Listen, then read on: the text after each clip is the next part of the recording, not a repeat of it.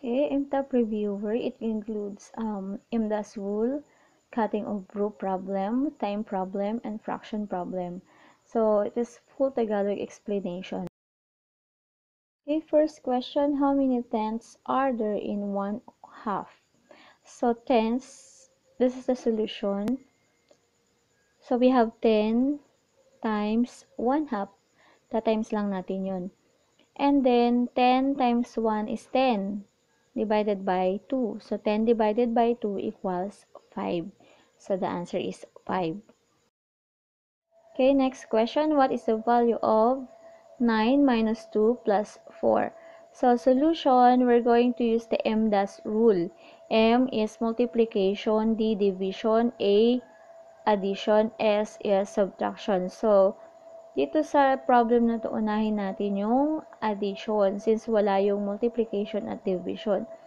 So, we have 9 plus 4. Then, sunod natin yung subtraction, which is 2. 9 plus 4 is 13. Then, 13 minus 2 is 11.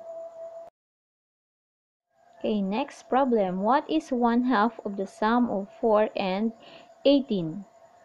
So, sum of 4 and 18, kukunin muna natin yung sum. O, ipa-plus muna natin, i-add. 4 plus 18 equals 22. Then, meron siyang tanong, what is 1/2 of the sum of 4 and 18?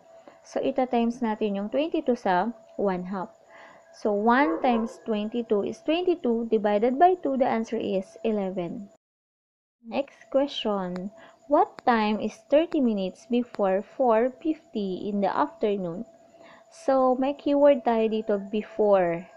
Before 4:50 in the afternoon. So, ibig sabihin, ay ma-minus natin yung 4:50 minus 30 minutes. So, the answer is 4 and 20 minutes.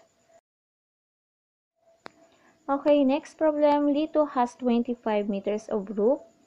He cut the rope into 5 equal parts and he used 2 parts of the rope. How many meters of rope are still unused? Yung hindi pa daw nagagamit. So, meron siyang 25 meters na rope. Ayan, nasa illustration. Kinat niya into 5 equal parts. So, ibig sabihin, i-divide natin siya sa 5. 25 divided by 5 equals 5 meters each part. And then, he used 2 parts of the rope. So, each part is 5. So, kung 2 parts ang ginamit niya, 5 plus 5 is 10. So, 2 parts of the rope times 5 meters equals 10 meters.